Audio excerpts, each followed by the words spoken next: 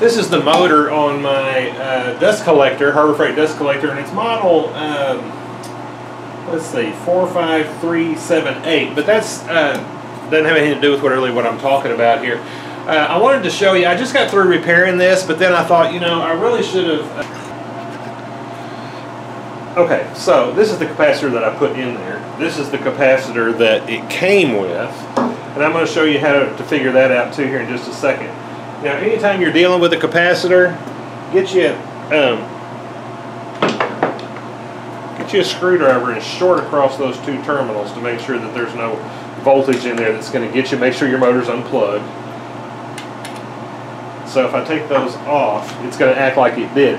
Now, this capacitor was just in there, just connected in. It didn't have these lugs, but when you try to start it, it's just going to hum for a few seconds, and then it's going to blow the breaker. So I'm going to turn it on and let you hear that. Let me turn that air conditioner off so you can hear it. Okay, so now listen, and it's not gonna turn over. Okay, did you hear that? Okay, so that's the noise you're going to hear. Now, if you want to double check that, you could take the end off, and there's a fan on the end, and take you, when you plug it in, I mean, you just have a couple of seconds before it blows the breaker, but when you plug it in, if you'll take a stick and flip that fan at where you're acting like the capacitor, it'll start kind of going, and then it'll probably blow the breaker. But anyway, if that's what's going on with the motor, if it's making that kind of a noise and that kind of a situation, it's probably your capacitor. If it's turning freely and you have those kind of symptoms, I would replace the capacitor. Now, there is a way to check that capacitor to know exactly what's going on with it.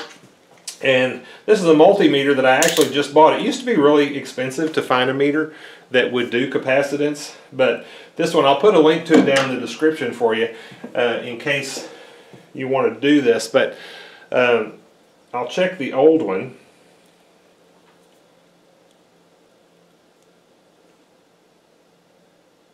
And it's giving me a reading of 0. So that one's dead. Now this one says, let me talk to you about this a second. Now, this says 400 MFD, 125 volt AC. This one says 400 to 480 MFD, 165 volt AC. Okay, so when you go to find a replacement,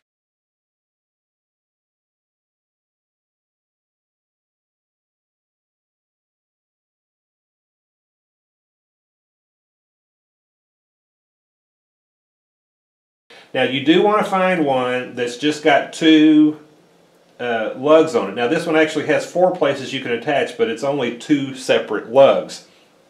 If it's got 3 lugs or 4 lugs, it's a starter run capacitor, and you don't want that. You want just a starter capacitor for this particular situation.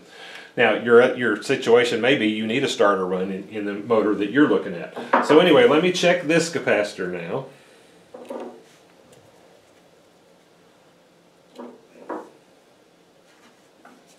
And it's telling me that it's at 461. Alright, so it's right within the range between 400 and 480. Now, the other thing I want to tell you about picking a capacitor, I'm going to make sure that's discharged, is this MFD. If it says UF, that's the same thing as MFD. So if you find something that says, you know, 400 UF, you've got the thing you need. It's the same as the MFD. Okay, so then I just replaced these terminals with some spade connectors.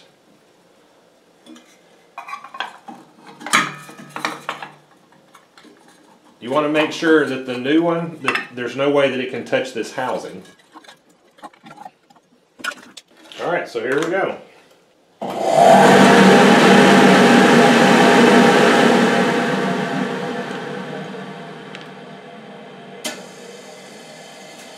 Alright, there you have it. It's working again. A common problem on motors, after a while, the capacitor will give out.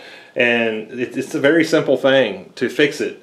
Get you one of those. That tester was, I think, $20. Like I said, I'll put it in the description for you if you're interested in that. But on these motors, the other thing that can go out is the centrifugal clutch that's in the end of it, but that's not nearly as common as your capacitors going out. So if you have a motor that's not working for you, give it a try. Hopefully it'll fix it for you. And as usual, thank you for watching.